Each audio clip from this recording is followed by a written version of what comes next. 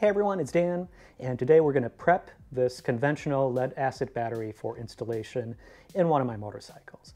Now this guy's going to end up getting installed in a Yamaha TW 200, but in general exactly the same steps are going to have to be taken for any other unsealed lead-acid battery for any other motorcycle, ATV, boat, anything else that uses these types of batteries. So the first thing that we want to keep in mind is that there are two different ways to purchase this thing. The batteries sometimes are sold by themselves, which require you to also get an acid pack, or they can be purchased as a kit. My personal preference is to buy them as a kit. It's easier, you know you're going to have enough acid. They usually come with a tube that's required to fill it up, and a lot of times they actually make it easier to fill up than what we're going to go through today. So I would suggest that you get a kit and save yourself some time, and it's also usually a little bit cheaper. So you will be working with actual sulfuric acid, so you don't want this thing to get in your mouth or in your eyes. So goggles will be really important. I also like to wear gloves just to make sure that I don't get any skin damage. It's also going to be really important to wash your hands after you're done handling this thing. So overall, what we're going to want to do here is we will open up each of the plugs on this battery. We will fill them up to the top line here. We're going to let this guy settle for about an hour or so, move it around a little bit, make sure that the level of acid is even in each one of the compartments, and then we're going to close it up, and then we're going to put it on charge. So even though your attention to this process is only going to be a few minutes, the overall process is probably going to take about a day because you will need to charge this guy up overnight probably before you're able to use it. So let's get started.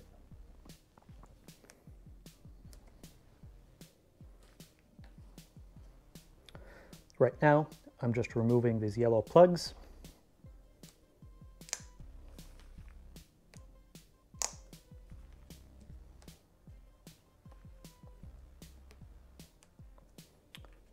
Okay, so the openings are exposed. There's also this little vent on the back of the battery, so I'm going to remove the plug from here. This guy can be discarded. And later on, we're going to replace it with one of the tubes once it's installed in the bike. So before I open up the acid pack, I'm going to put on my protective gear. So I like my eyes, so I will cover them up. Use some gloves. And I also want to make sure that I have easy access to water just in case I splash anything that I want to rinse off right away. So now I can go ahead and unseal this guy.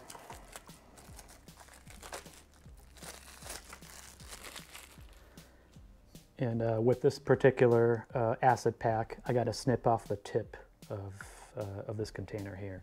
And we're going to use the red tube that comes with the kit.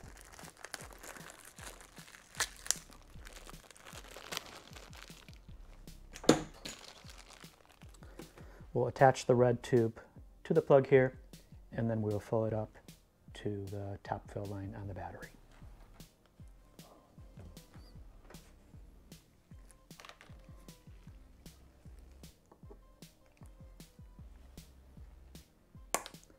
So I wanted to cover it up just to make sure it doesn't splash up in my face or eyes.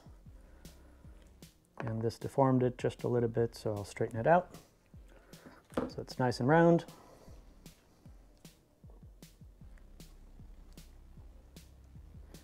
Okay, the tube is on there.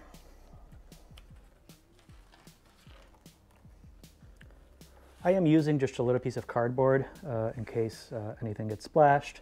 And I have a little flashlight over here that I'll use just to backlight the battery to make it easier for me to see what the actual fill levels are. So again, we're going to fill it up to the upper level marking on the battery.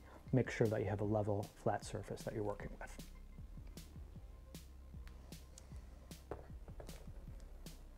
So it doesn't matter which order you go in. Just tap it in and start filling it up.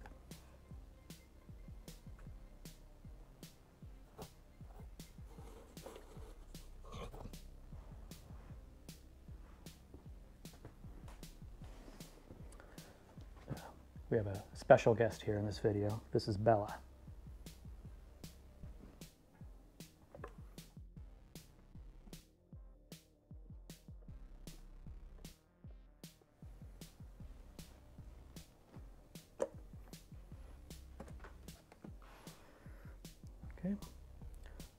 This is why you always want to keep your goggles on.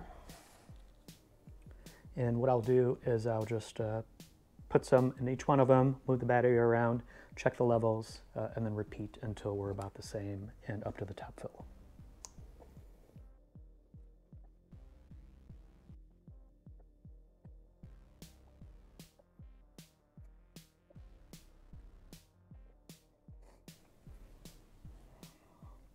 So I've got a little bit of acid in each of the compartments. I just want to move it around. You will hear the bubbles kind of working its way through the battery.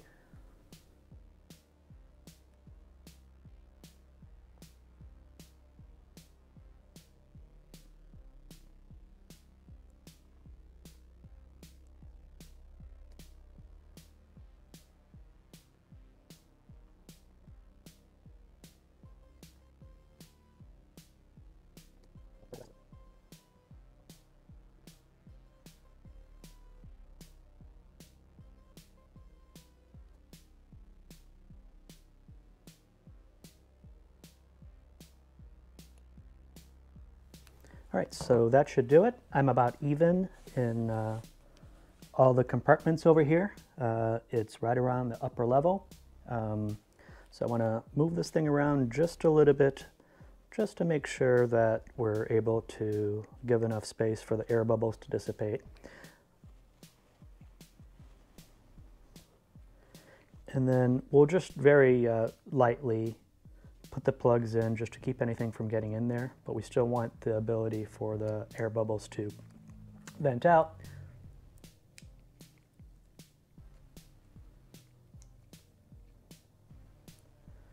And then we'll let this guy sit for about an hour or so, let everything settle, double check the level. As long as everything looks good, which it should be, I used just about the entire acid pack, then we're going to put this battery on charge overnight, and then it should be ready to go. So let's give it some time and we'll be right back. All right, so it's been about an hour. That should have been plenty of time for the acid in the battery to settle to where it needs to be. The levels still look okay. Again, it helps to use a flashlight and actually use a little bit of backlight as you move the battery back and forth. Makes it easier to see the acid levels. They're not exactly the same, but that's totally okay. As long as they're right around the upper level, you should be good to go. So the next step that we're going to want to do is actually push these plugs in all the way in. Remember, we left them open to make sure that the battery can vent and any air bubbles can easily come out. And these batteries come with a vent over here and a vent tube. I'm going to leave this in the packaging for the time being until it's actually installed in the motorcycle. This is just used to vent the battery over time, so you're going to want to hook this up and then route it through the bike so that if there's anything that bubbles up, it's not going to get inside of the motorcycle or drain out onto the floor. So the next step here that we're going to want to do is actually put this guy on charge. Normally, if you do it overnight, the battery should be good enough to be installed in the bike and be ready to go. I do have a number of battery tenders or trickle chargers, if you want to call them that. This one is the Junior 800. You could use anything else that's on the market. There's so many different options here. So I'm going to plug this guy in, connect the leads still out of the bike, leave it on overnight, and then the battery will be ready for installation. So I hope that you found this video helpful. If you did, please give it a like, subscribe to the channel, and I will see you next time.